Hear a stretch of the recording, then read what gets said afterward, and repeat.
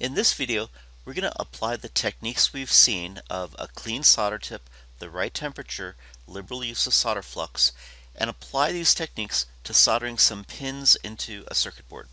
And we'll see a little trick to align the pins into the holes on the circuit board.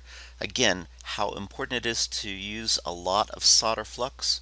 And then I'm going to show you another trick where we tack two of the leads by soldering those leads, and that holds the part in place in the circuit board, and then we can at our leisure go along and solder the other pins in place.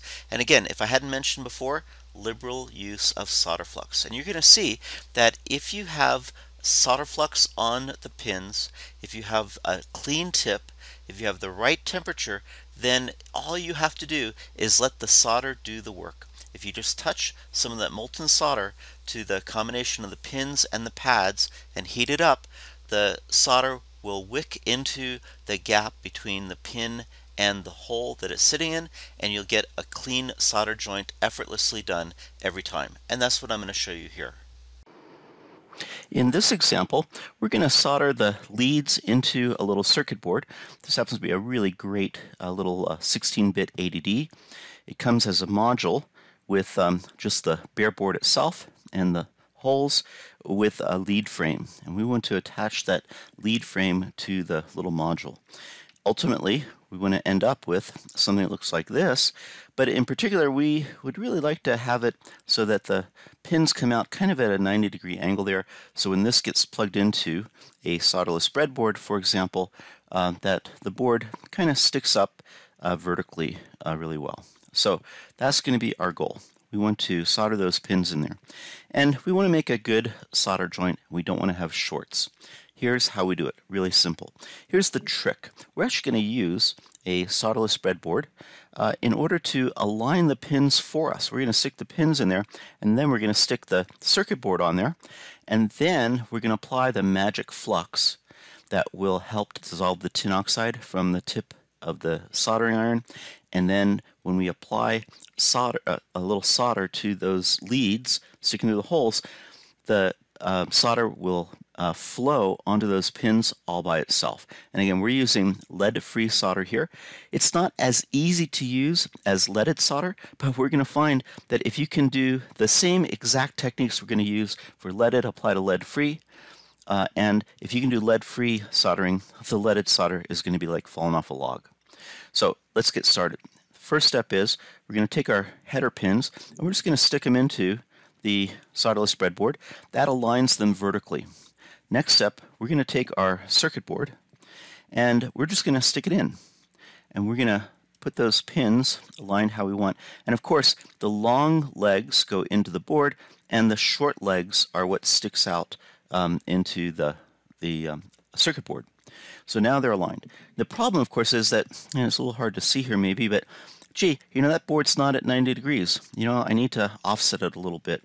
And so you just want to put something underneath it to hold it up in place. And I'm just literally using another set of header pins here. So now it's holding it in place at a pretty good right angle. The secret in assembling components that have more than one lead on them is you want to set one or two of the leads. We call it tacking it down. You want to make sure they're soldered in place, and that will hold the rest of the part. And so at your leisure, you can come along and solder all the other leads. The very first step after we've got that in place is make sure your soldering iron is at temperature. We're going to apply a little bit of solder flux. And so let's take a look at the solder flux. This particular solder flux,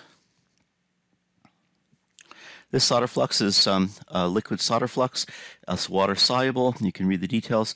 Really easy to use. You pull off the tip, and there's a reservoir of solder inside here. If you hold it up to you and shake it, you should be able to hear that solder flux bounce around on the inside. If you don't hear liquid sound on the inside, toss it. It's empty. The tip itself, and it's very spongy, and it's also pretty hard. If it's not wet with solder flux, and you can see we're getting a little bit of dampness on the board, push in, and when you push it in, wow, that was a lot. It makes contact with the reservoir and then it just squirts out. We want to make sure that tip is very damp with solder flux because that's what we're going to coat on the leads. So we come over here to our leads, and I don't need any extra solder flux. And now let's just touch the tip to the lead, and if you look closely, hey, we're making it pretty darn wet. That solder flux is wicking between the pin and the board. That's exactly what we want. The more solder flux, the better. You can never have too much solder flux. Now we're ready to do a little bit of soldering.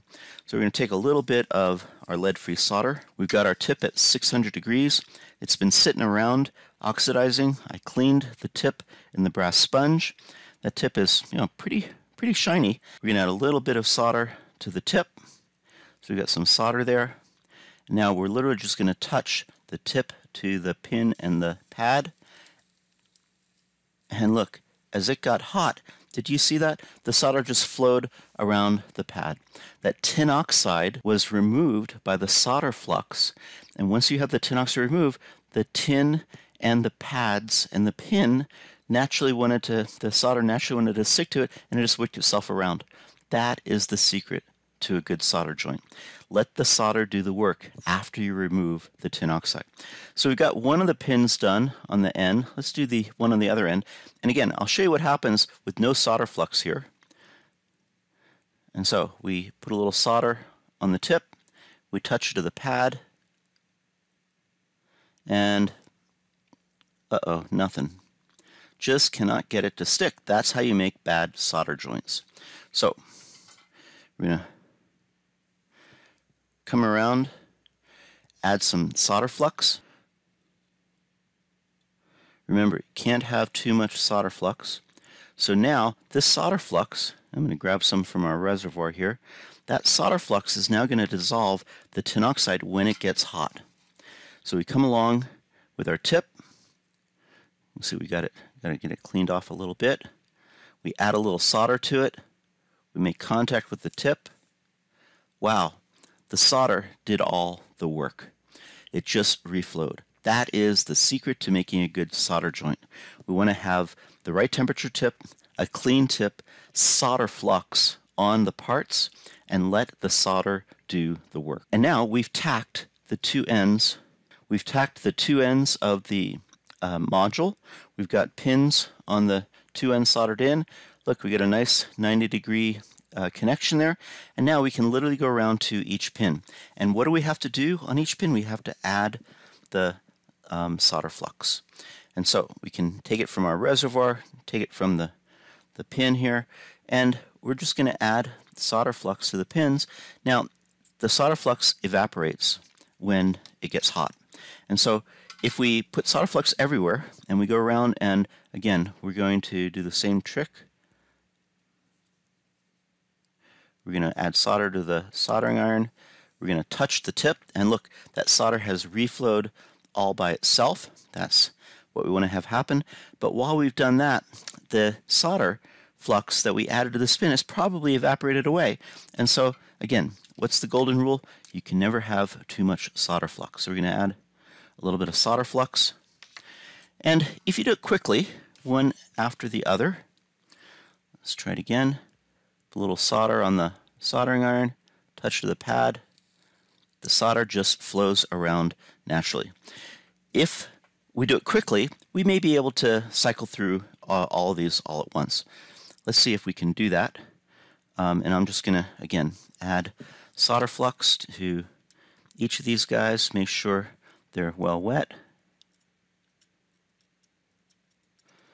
And if you get to the point where, okay, don't have enough solder flux coming out, you can push down again, and you can wet the surface a little bit. Generally, I find 99% of the time when you can't make a good solder joint is because you don't have solder flux. That's going to dissolve that tin oxide. So let's see if we can just go around and zip through. So another thing to watch out for is some soldering irons, they have a timer, and if you wait more than about 10 minutes, the temperature of the soldering iron drops and you can't make a good solder joint. And here was a case where I couldn't melt the solder on the tip. And so usually all you have to do is push one of the buttons on the soldering iron, and that will automatically raise the temperature back to the set point. So let's try it again. Up, there we go.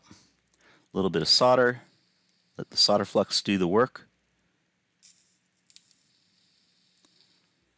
Just adding a little bit of solder to the tip, heating up the pad and the tip and the solder. Heat up the pad and the tip, the solder, and the solder flux does all the work.